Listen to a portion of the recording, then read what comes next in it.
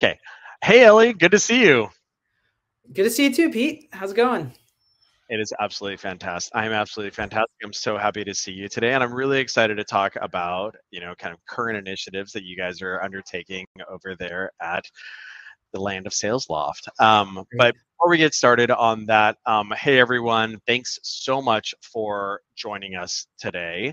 And at this Sales Excellence Summit by Modern Sales Pros. I'm super pumped to have an amazing product leader here from leading revenue technology company to kind of talk with us about the current kind of technological state of modern sales and some kind of really interesting key initiatives that they've been up to. But before we get started on that, for folks who don't know, my name is Pete Kazanjy. It's awesome to see you. I'm one of the founders of Atrium. We make sales performance management software that helps organizations improve rep attainment through more effective management, primarily through data-driven management. But that's what I do. That's my day job. My night job, as it were, is one of the co-founders of Modern Sales Pros, which you guys are all members of. But I'm really excited to have Ellie here today, as one of the things that is so nice about my night job, I suppose, is I get to hang out with revenue leaders and also revenue product leaders who are doing kind of cutting edge things. So Ellie, maybe you can kind of share with the audience here a little bit about what you spend your time doing and kind of maybe just a little bit about your background so people can be suitably impressed. What do you think? Oh, wow, that's a lot of pressure. Well, I can tell you what I do. You got it.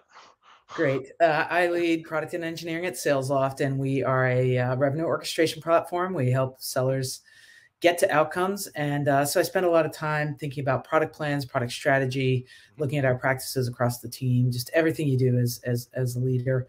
I talk to customers all the time, talk to analysts, watch what's happening in the market, all of those things. Prior to Salesloft, I was at Tableau for about 12 years, where I did something similar, working in product and engineering and product marketing for a while. And, I am a huge data geek. That is a thing about me. I really love me some data. One of the reasons I came to Salesloft from Tableau was because I started to really believe that data in a vacuum or in a silo was not helpful. And True. sales is a profession that needs data deeply. And so I thought putting it into the workflow and in action was super interesting, a hard problem, a valuable problem. And I came over to Salesloft to work on that. Right. So as your CRO over there, Steve Goldberg, is wont to say, we are not here to admire a problem, right? Yeah. And so you need to make things actionable, right? This is something that hopefully this isn't offending you right now, Ellie, with your Tableau. No, actually, I love it. I love it because dashboards. Yeah, I mean, the dashboards are great, but one of the problems with a dashboard is you can sit there looking at it all day, and then what do you do, right? What I mean, next? insight's fantastic, but yeah, and even with certain roles, I mean, I know we're talking to sellers here. You probably don't want to send an entire sales team to a dashboard and say, think about what you might do, right? You want to go shopping. Yeah, please go shopping. Please read the tea leaves. Analyzing data. It's not what a seller wants to do. It's not what you usually hire them to do. So when it comes to data, I think it's our responsibility as technologists to help find the insights, which means, make something change and then put it into action in a way that people can actually use it. Awesome. And I think we're going to talk about some of the kind of key enabling technologies there because I feel that we are kindred spirits in that regard. I am also a data geek. I don't have my sales nerd hoodie on right now, but we definitely have sent out thousands of those to our customers here at Atrium. But I think at the end of the day, what we're seeking to do is something that's not dissimilar, which is to help, in our case, managers, leaders, also reps, better manage themselves and drive better performance through the better application of data. And so usually what that kind of comes down to is like synthesis of an insight, recommendation of an action, and then the ability to execute on that action, right? So there's a kind of like a value chain there. And so, we kind of come at that through the lens of the manager, right? Helping people manage more effectively. And Salesloft historically is kind of focused on that from a seller standpoint, starting with the SDR, moving on to kind of like other revenue humans as well. And I think probably the key enabling technology that has really help with this is like large language model AI. And I think that this is something that I know that has that that Salesloft has done a bunch about. That's like kind of Atrium's like little sales coach. We went from our regular Fox to like our kind of AI Fox there, like about 9 months ago. He looks beefy. I like He it. is, by the way, also AI generated, right? Not using a large language model, using a diffusion model, but you know, taking this guy and then making him look more robotic in alignment with our sales coach narrative. But I think I want to talk about Salesloft here.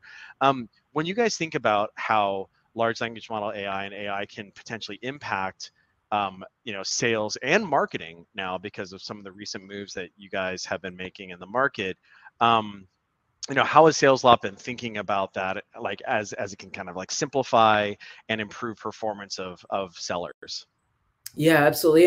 And you know, LLMs have been transformative. I do want to say that there is a lot of different kinds of machine learning models, other things that that can be really helpful for sellers, and even just building integrated workflows really can be helpful. But in the large language model realm, it has been transformative. We shipped a couple of capabilities just as soon as these came out, and have been continuing to work through that. When I think about what a seller does, especially today, there's so much volume, right? There's what a buyer is doing out there in the world. There's what you're doing with a buyer. There's conversations, there's emails. And a lot of what large language models can do is help sellers synthesize, distill. And then you take that synthesis out, and then you start to put that into other places so that the sellers have the right context when they're taking action. And so really what you're trying to do is, instead of necessarily get a summary of one call, right? Like that's kind of helpful, but not that helpful. Yeah, what fine. You might want to do, yeah, it's you want to look across an entire opportunity, all the stakeholders, all their roles, time-based, maybe different opportunities in an account. And you want to have this holistic view across all communication channels, right? Maybe I sent them an email. Maybe they texted me right at the end of a deal. Maybe we did a bunch of conversations. These are all reasons why you might want to pull information out of that and then present it again. And I'll go back to at the point of action, because simply knowing all that, again, doesn't really help a seller if you don't get them the ability to take action. Yeah, I think that's super critical. I think there's a lot of organizations right now that are kind of going from they're engaging in their own personal crawl, walk, run behaviors, right? And we did something similar, right? When large language models first came out, we were like, hey, you know, we can do kind of synthesis and recommendation of next actions on like an individual metric that was out of compliance, right? So like, you know, here's this individual seller, and you know they're pacing behind on their customer facing meeting goals, you know, like a single thing, kind of like in isolation, if you will. Yeah. And then kind of do synthesis and recommendation on it. And so the first step is like turning it into human readable language is actually really important, because like numbers are an abstraction from like, you know, like language meaning that like humans are pretty good at. And so if you can turn it into language, then like now all of a sudden you open up the audience that can kind of grok it a lot better. But then even then, if it's a one thing in isolation, it's not necessarily as compelling. And this is what, like, when we saw things really change is when we went from, you know, synthesis and recommendation predicated on like a single metric, you know, either a goal or whatever that was out of compliance, or maybe ahead of compliance or whatever, to then doing like the holistic view of a seller, and maybe like the 6 things that are going on or the 10 things that are going on with that seller, because that's where it gets more and more complicated for a manager. We call it reading the tea leaves. Like, here you go. Here's like the flashcards, go ahead and figure it out. And so that's where, you know, managers struggle. And I think that like individual sellers are in the same sort of situation where there's so many data points associated with this deal, and I've got 30 open deals. Oh boy, howdy. How am I going to synthesize this and make sense of it? And then even if I make sense of it, what's the next action that I'm going to take? Yeah, and so that synthesis process. Yeah, the synthesis is so important. And I think I'm getting excited by what you're saying, you can see, but I think, you know, there's a lot of things that AI can do, and they'll do things that we didn't imagine. But one very practical application that I think everybody can use is, imagine you had unlimited number of managers with unlimited time. What would they do? Well, they would go through every conversation, right? They would, like you said, they would synthesize, they would read it all. There's absolutely no way a manager is going to do that. Now, LLMs can help there. Again, traditional machine learning models can help there. A lot of what great AI does is it synthesizes, it canvases, it brings in the right information and gets to a point, an insight, a something that you need right then. And that's what that's what a lot of today's great AI does. Again, I think there's going to be awesome applications in the future, but you can almost use that as a test, right? If my seller had unlimited time, what would they do? Well, they'd handcraft an email, right? And they'd review every conversation before they went into a meeting. But that's great if you want your seller to sell maybe one opportunity a year, but sellers don't have that kind of time. And so that when you start feeling that, if my people had more time, they could do a better job, that's a great place to start looking for AI. Yeah, 100%. Like there's a technology analyst named Benedict Evans, who has this like helpful metaphor that he uses that was really instructive to me. I feel that this is in the last like maybe 3 years ago or 4 years ago, he kind of like coined this where he said, if you had an infinite number of interns, right, what would you have them? And so the funny thing is if you had an infinite number, it was maybe an infinite number of interns like 4 years ago. And maybe like now it's like actually an infinite number of, not interns, but someone actually who has like pretty good subject matter expertise because of like the way that these large language models have been trained. And so I think I want to jump in on that actually. I think please, the other thing you can think about is, it's definitely moving from interns to somebody with capability, because I could give you a summary of all the things that happen in an opportunity, and you would read it much differently than, say, my sister, who's an English teacher and a wonderful English teacher, but has no idea about what's happening in sales, right? Exactly. And so you want your AI to have that sense as well. One of the things that we always ask ourselves when we're building the product is, what do you need a human to do? In selling, you need a human to form relationships, build trust, guide, strategize. You don't they can do. That only a human can do. Do you really need a human to read back through every single summary of every call or every full transcript? Of course not. Like, it's terrible use of time for a human. And so this isn't about, well, get rid of sellers and use AI. It's about your sellers would rather be doing those human things. They're more valuable there. How do you get them doing more of those human things and just give them the rest of the context and information as they need it? Yeah. And so I think one of the things, so if you start from the frame of synthesis across many things, right? Distillation across many things is important. Obviously, there is ever since the advent of the CRM, which is like essentially a shared state database that tracks, the arc, the story of a customer, from the point where they're a marketing, suspect to the point where they're actually like a prospect or an SAO to the point where they're actually a customer or what have you. Historically, those have been disparate databases. And so, of course, like, marketing and sales gets in fights over like, what's going on in the marketing automation platform versus what's going on in the CRM and, responsibilities and handoffs and all that sort of stuff. And the same thing happens over here in a post-sale environment. So obviously synthesizing across that, maybe even synthesizing just this first half right here, the first 2/3 can be very powerful. And I think this is, orchestrating that and making sense of that is something that people aspire to. And I think this is kind of like some of the thesis behind some of the strategic moves you guys have been making in the market recently around some technology acquisition and what have you. Maybe you can share a little bit about that. Yeah, we just acquired Drift, which is really a market leader in conversational AI and chat. That's right. And, which is very cool. And there's a couple of things to this. One is that if you think about orchestrating seller workflow across the entire buyer journey, we've all got to acknowledge that buyers are doing a lot that is not interacting with the seller.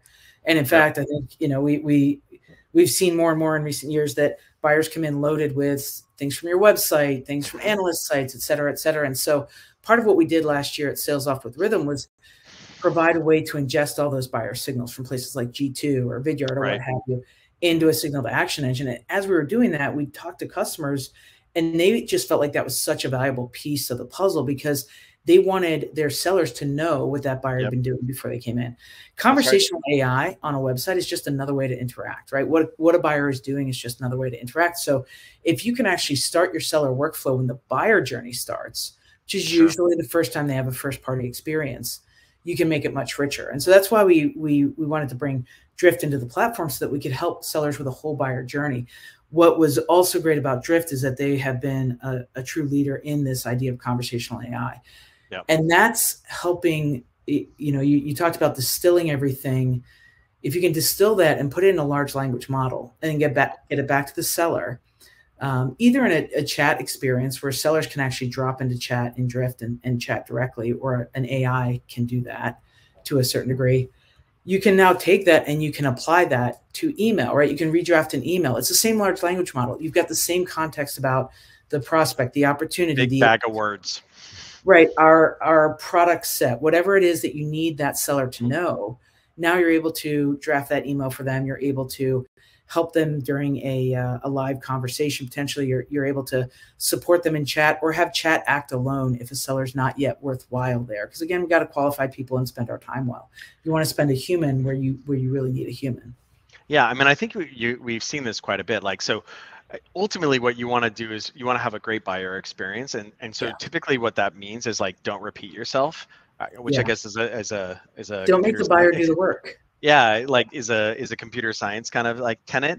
And so if you think about how much we make the buyer repeat themselves, and every time you make them repeat themselves, they're unhappy, or maybe they're not going to repeat something, right? That like it's not their responsibility to carry forth this information. Right. So if you like, it's funny, we think about this as relates to, we try to do as much like pre-discovery or like initiative identification as possible, pre-discovery call with the account executive. Like, hey, is this organization a good suspect? Do they have some sort of like, key performance enhancement initiative that's going on here? Do they perceive that their managers need to raise the level of performance management capability within the organization? All those sort of things. So the way that you historically do that, of course, is like, hey, fill out these forms, maybe select these buttons or whatever, which is good because at least you're getting that out of the buyer's mind. But then it kind of goes off, like lives in the marketing automation platform. Maybe it gets shoved into the opportunity object as some sort of like, visual force page or whatever. Or maybe it's just like a bag of words that's in there that the seller doesn't end up looking at, right? And so instead, but that's actual information that then can show up, so the buyer can, the rep can say, hey, Ellie, it's so fantastic to see you today. It seems like there's been a big performance shift in your organization post-COVID, and so you guys now have an initiative around raising performance levels of the reps. Maybe we can use that as a jumping off point versus, hey, Ellie, can you tell me about what keeps you up at night? Which obviously is like an awful buyer experience. And like the first one, we're like running towards the goal. And the second one, we're like restarting the sales process. Exactly. You want to stop. You want to not restart the sales process again and again with every single person, and make the hurdle for the buyer lower and lower. I mean, you shouldn't even be asking the buyer for graphic information, right? That's all available. It's all out there.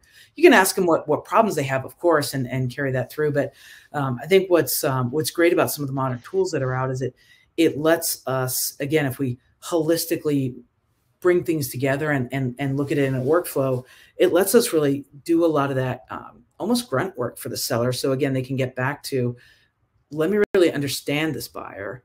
Let me understand if they're the right buyer. Let me guide them through this process versus let me manage a whole bunch of information. Yeah. And I think that like from a product development standpoint, this isn't super easy because I think a lot of the folks in our audience as like sales operations, revenue operations people, I always like to joke that the revenue operations person is kind of like the product manager of the sales organization. And like in a low code environment, like where they're trying to use these different like pieces of the stack in order to facilitate a smooth, low friction, customer journey to enable the seller, et cetera, et cetera. But, they're not actually like in the code, if you will, or like changing UIs, maybe a little page layout action, a little bit of like workflow, et cetera, et cetera. And so, but like synthesizing across all these, like just like where all this data is in different kind of places, especially when they're literally in different databases, like the map versus the CRM versus the sales engagement system, ends up being very difficult for the revenue operations person to kind of facilitate. But it's not difficult it's not easy, but you guys can do kind of crazier things there because now you have all these. So maybe you can kind of talk about some of the challenges that you guys had to surmount when orchestrating across those, like what has historically been disparate parts of the buyer journey. Yeah, I'll break it down. It's really two things. It's action and data, right? Action. One of the hard things about sales workflow is that you need to take different kinds of actions. You need to engage with the buyer. You may need to forecast. You may need to review calls and do some deal management and so on. So you actually have to give people places to take action. And going back to your no dashboards, I love that. Most dashboards, you can't take action, right? And we believe it's our job to give a person an action they can take in the minute.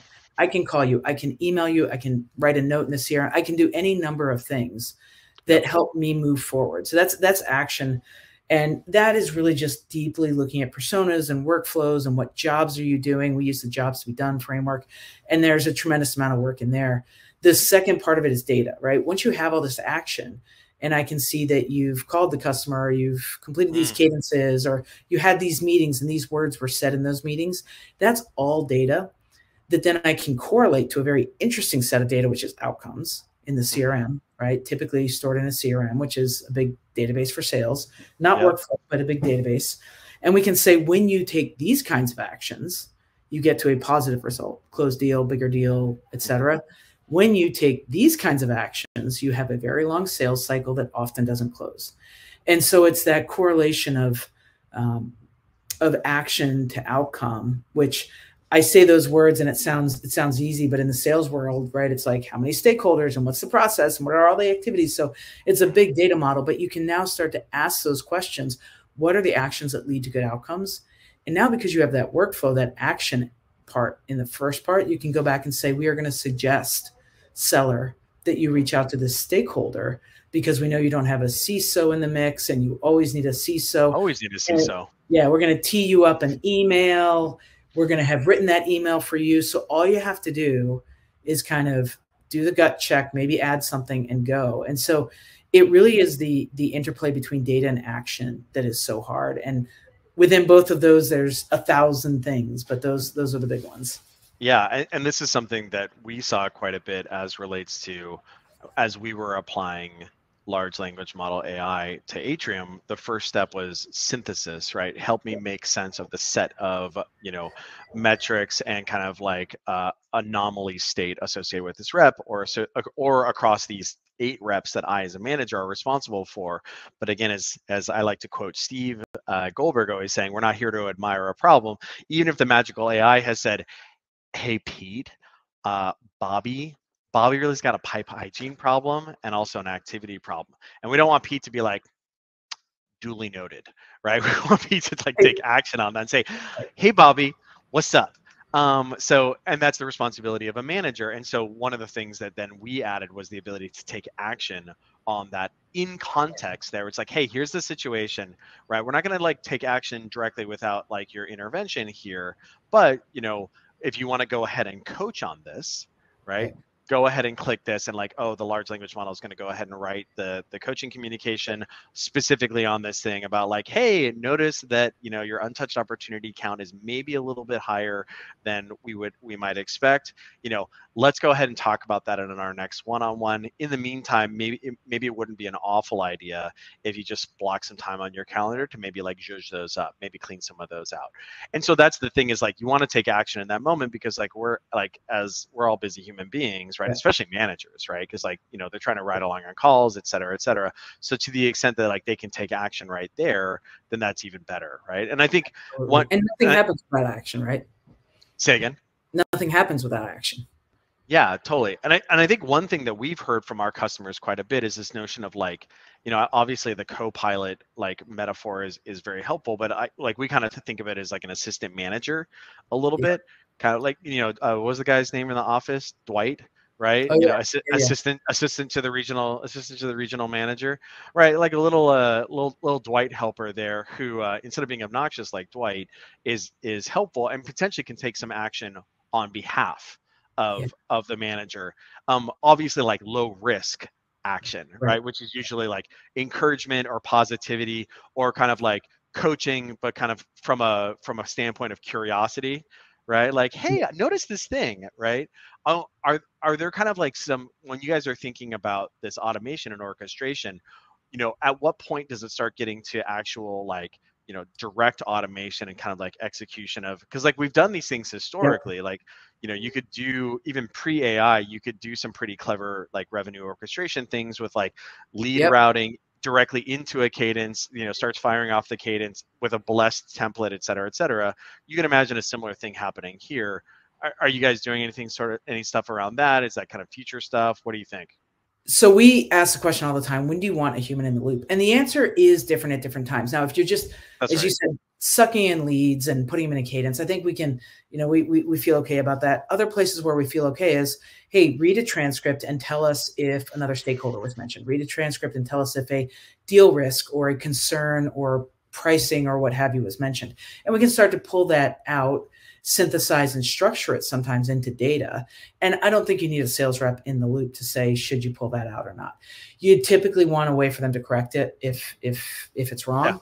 Yeah. But we do that, for every call we do pull out action items and summary, and you can edit it if you want, but we don't make you approve those first. We just give them to you. There are places where I think you want a human in the loop. And so I'll use the example of sending a mail to a prospect. Sure. Right? We might be able to do 95% of that. We might be able to identify it's the right time, identify it's the right person, queue up the mail, write it for you.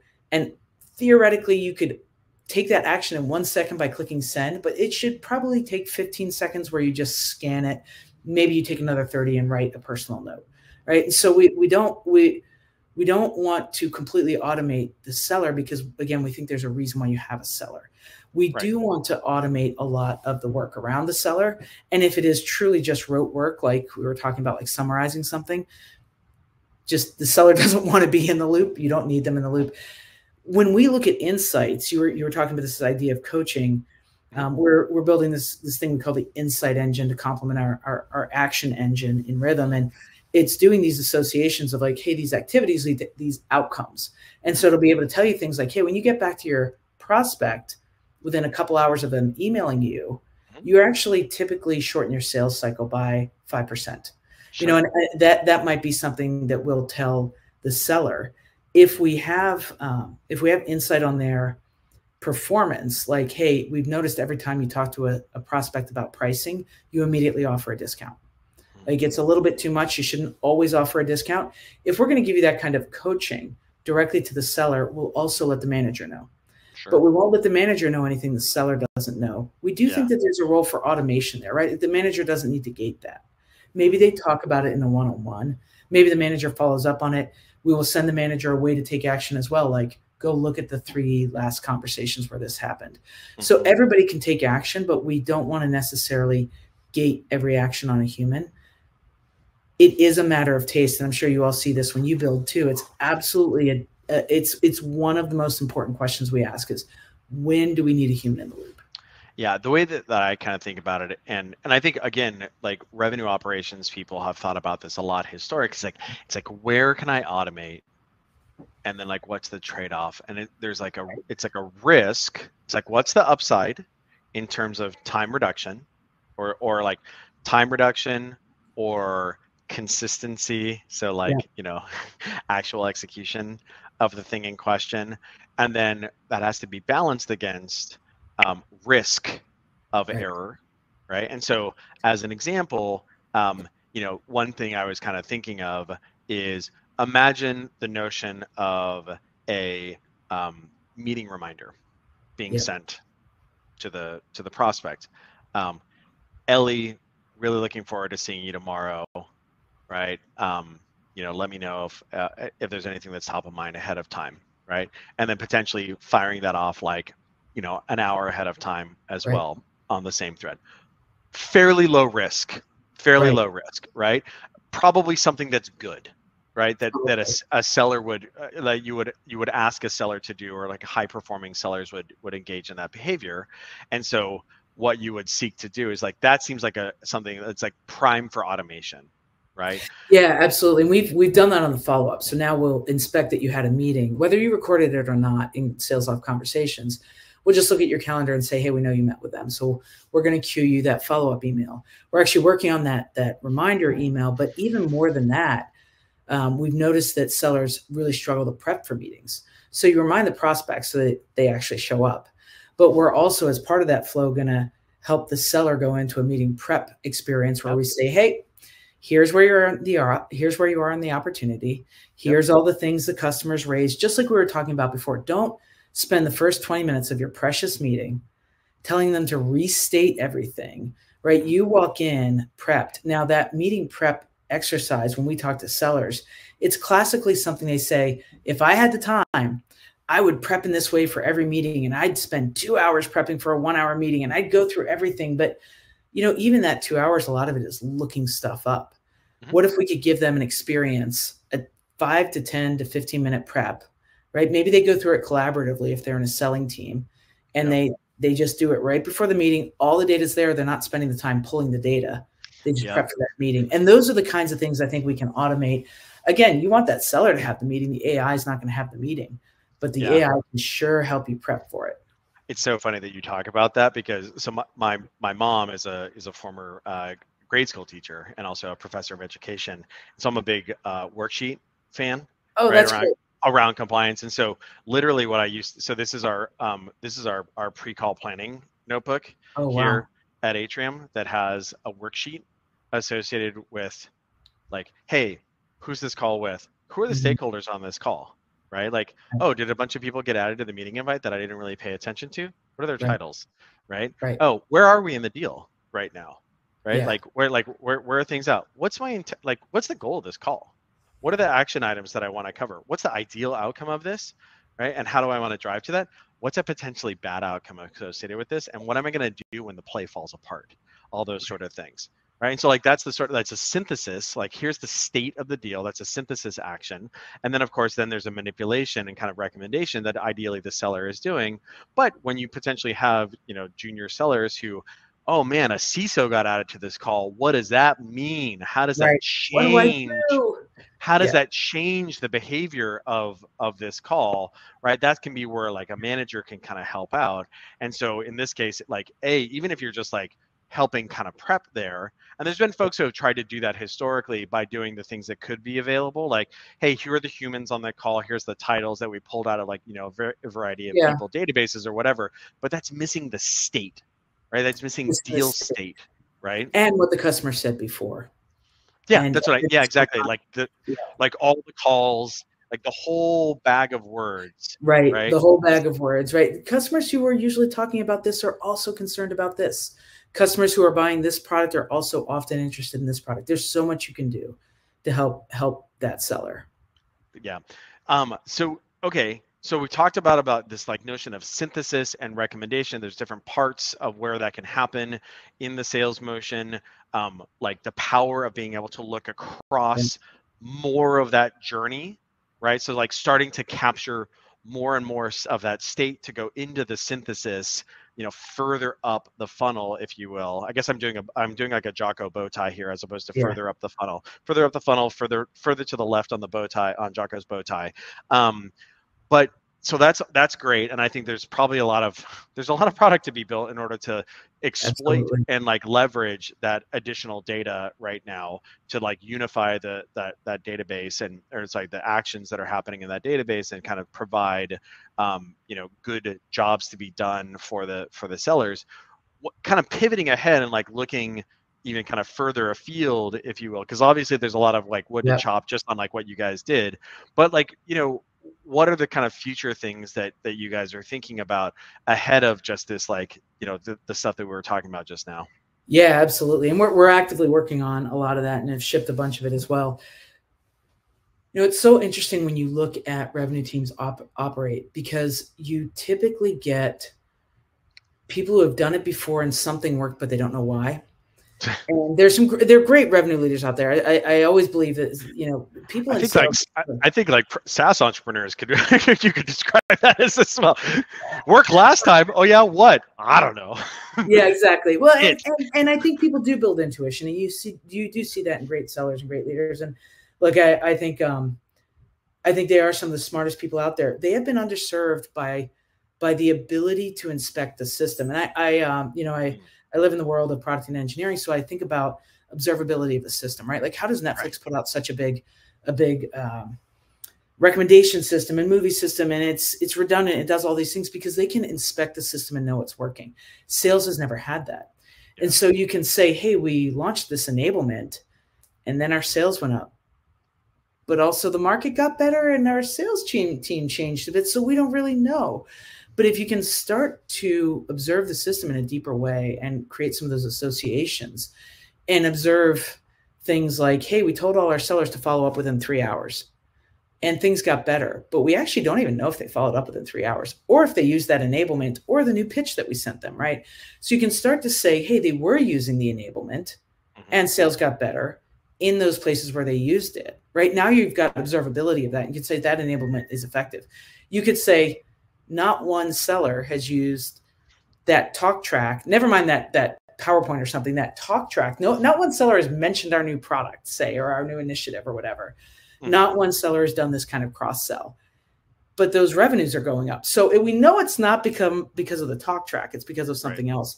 And when you can actually observe activities and outcomes in a sophisticated way across a revenue team, you can start to get to that orchestration, right? You're like, hey, we're going to roll out this enablement because we know it's working. We are going to look at that kind of, we're going to look at this kind of motion because we can see this motion leads to better outcomes. We're going to tune this motion. And by tuning the motion, or rolling out a new motion, we're not having to email every seller and say, hey, sellers, now guess what? We're doing this. You just fold it into their workflow. So it comes up for them as an action. And you take so much cognitive load off of the sellers so they can do their job. You give RevOps so many more tools to understand what's actually happening in the system. Now you're actually orchestrating revenue like a system as opposed to hoping and guessing about what's happening. And that is absolutely where we're going. Well, it's been my understanding that when things get better, it's everybody is responsible for that, right? At least if you read like LinkedIn resumes, right? That's like, what is success has many parents, but failure is an orphan. So yeah, so in this case, we can kind of actually figure out the root cause. Well, look at this enablement program that happened. Yeah, actually nobody actually adopted that whatsoever. It just turns out that Jerome Powell lowered interest rates and people started buying software again. So we should send them a fruit basket. I loved your fox in the back and kind of your persona of how you think of Atrium. We think about that the same with Salesloft. Different kind of persona. I always imagine the grizzled seller in the corner back in the old, like in the in-person days. We don't want Salesloft to be kind of an obnoxious smart person who's just telling you all the things you're doing wrong, right? We want Salesloft to be the persona I always think of is that person. They know their craft. They are good. This seller, like somebody who just knows what they're doing upside down. Maybe they've been in role for a long time. Maybe they're a manager or a leader, but it's that person kind of sitting next to you saying, you know what you should really do right now. When you see that, this is what's going on and you should do that. It's coaching, but it's doing it at scale in a thoughtful and intelligent way. And in a way that helps the team, not tries to say, not tries to treat them like robots. Yeah, totally. And I think this has been something like, because we've been on our journey around kind of like helping non-analytical, less technical sellers and sales leaders make use of data and metrics in order to manage performance and more effectively. And I think there's kind of two big things that we've learned over the last bit that have kind of like that. Boy howdy, I wish I had learned them like 4 years ago as opposed to like 2 years ago. And I think it kind of comes down to, I guess the root cause of all of it is that people are people. That's the first thing, right? And then as a result, so people like they make sense of the world using words. And kind of like narrative. That's how they understand things, right? And that's actually really important for sellers because sellers use their words to extract information and change the worldview of their prospects. So that's the first thing. And so if you're going to be managing someone, right, or giving them data or what have you, you have to do it with the words. And then the second thing is that people are also they have feelings, right? They have limbic systems. And so if you show up and like this is actually really important as a manager, if you show up and come off the top rope, right? How are they gonna react, right? Like this is kind of we're talking about observability. You're doing this, and this wrong. It's terrible. It's all terrible. Like that's awful. Right. So like one of the things that people often talk about is the concept of observability as relates to like Datadog or New Relic or whatever. Guess what? The server doesn't get hurt feelings if you tell it that it has a slow query. Doesn't care. Right, doesn't care. Whereas like a seller, right, or even a manager does. And so, when kind of like delivering that information, and I think leaders know, like leaders who have been around the block, and then also RevOps people who have been around the block, like have realized that what they need to do is they need to wrap their insights and their recommendations in ways that are going to be effective to the audience, which is actually a sales insight. right? Because like Totally. you don't just show up and say like, hi, Mr. Prospect, hi, Ms. Prospect, this is why you're broken, et cetera, et cetera. We approach that with like, soft Yeah. words that like lead them to that realization. And I think that's actually a really important thing. So instead of showing up and saying like, hi, you're dumb for these reasons right here, we need to approach it from the standpoint of like, hey, Ellie, I noticed this thing right here. And, I might be off on this front, but like, Yeah. would it be a terrible idea if X, Y, Z? Right. And Right. I think that the more you can do that, the more effective, like, adoption is going to be, which will then drive Totally action agree. and And outputs. I think that it's a great observation about people and how you approach it. I think prioritization comes in there too, because Sure. once you start looking at data, you could probably come up with 1,000 things, aggregate analytics, what have you. We're trying to hold a bar where an insight is something significant enough where taking an action will change the outcome. Right. And so we don't want to tell you 50 things about the call you just did, because every human is going to be like, oh my God, I can't deal with those 50 things. We want to tell you 1 or 2 things about the last 10 calls you had and really keep the bar high so that when you get that coaching, that storytelling, you're like, oh yeah, okay, well, I can see why you say that. I can see what outcome you're trying to drive, and I think I could probably work on that. That's right. Exactly. It's just like it's all sales, right? It's all persuasion, right? The revelation of a potential problem, then and the recognition of that, the internalization of that, and then like a recommendation of a potential action. Well, this is super awesome. You guys are obviously doing a bunch of really cool stuff. I think that As are probably you. Love what you guys are doing. thanks. In the next 6 to 12 months, I think a bunch of kind of cool stuff is going to be coming out of the Salesloft HQ there, the distributed Salesloft HQ. So I'm really looking forward to kind of keeping my eye on that. Everyone, thank you so much for joining us. Ellie, thank you for joining us. It's not typically we have, sales leaders from various companies in our community and what have you. So it's, really awesome to have a product leader who serves those folks kind of sharing what she has heard from the market and what you guys are doing to serve the market. So thanks very much. And everyone, really appreciate you joining us today. Stick around for the next session here with the Modern Sales Pros Sales Excellence Summit. And Ellie, you have a great rest of your day, okay? You too, Pete.